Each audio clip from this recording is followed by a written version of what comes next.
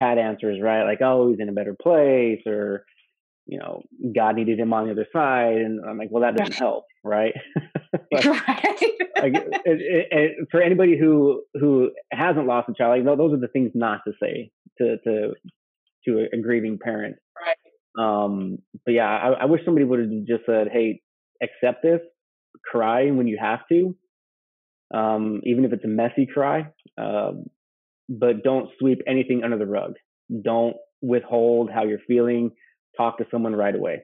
If I would have had somebody that said get into a grief counselor right away, that probably would have helped me out immensely. People are going to say some of the most off the cuff remarks, and you're just like just simply forgive individuals, because most people don't know what to say. Child loss is an icky subject. It's depressing. It's a downer. So you kind of have to build a thick skin when you join the club, and let those things roll off your back, because people will say some of the shittiest things. and it's just because they're just as uncomfortable talking about it as you are. So what does good support look like? And maybe start off with a couple things of what not good support looks like. What are some of those things that you're just like, please don't say that. Just give me a hug or a pat on the back instead. Yeah, I think good support would be for someone who knows somebody who's lost a child. I think just not saying anything at all, like you said, giving them a hug, or just being there to listen, because that's all I think we want, is somebody just to listen to us, because there is no way to fix it.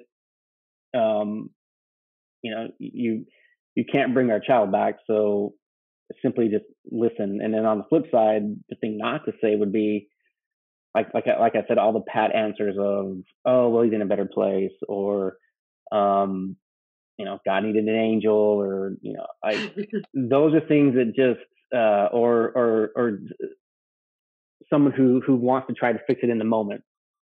And what does that listening look like, especially talking about being a dad? How can the men show up for other men? I think, and I'm going to use the story of Mark and I building a turtle out of sand on the beach. Like that's one way to just open the door, right? Like, oh, let's just kind of build this sand turtle, and talk about what we like. And as a man, it's really hard to just be open about your feelings and your sensitivity, but you're also on the inside screaming for that. Like that's what you want to do. So for other men, I think it's just creating an environment that will allow you to sort of open that door and welcome another guy into that space. And whether it's over a beer or watching a baseball game, whatever the case may be. I mean, or maybe like going to Broadway musicals. I don't know. Men need a friend too to talk to. We have feelings. We do cry. We are emotional creatures as well. And I think as a society, we're being better at allowing men to open up. But it's hard. It's hard. There's not very many men's groups out there. Yeah, but just coming alongside each other and doing something, and then creating that bond as you're doing it. Yeah. What's one thing that you would like to share with people that have not lost a child that you just wish they could hear and understand? Patience. Like, just be patient, I guess, with someone who has.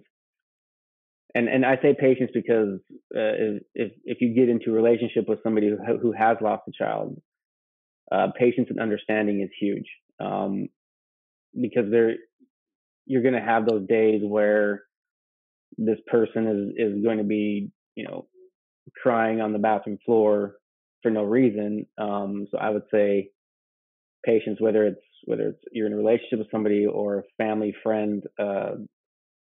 Um, and I again, I wish people would just listen, right? Like just Mhm. um, don't try to offer me any sort of help because it doesn't matter.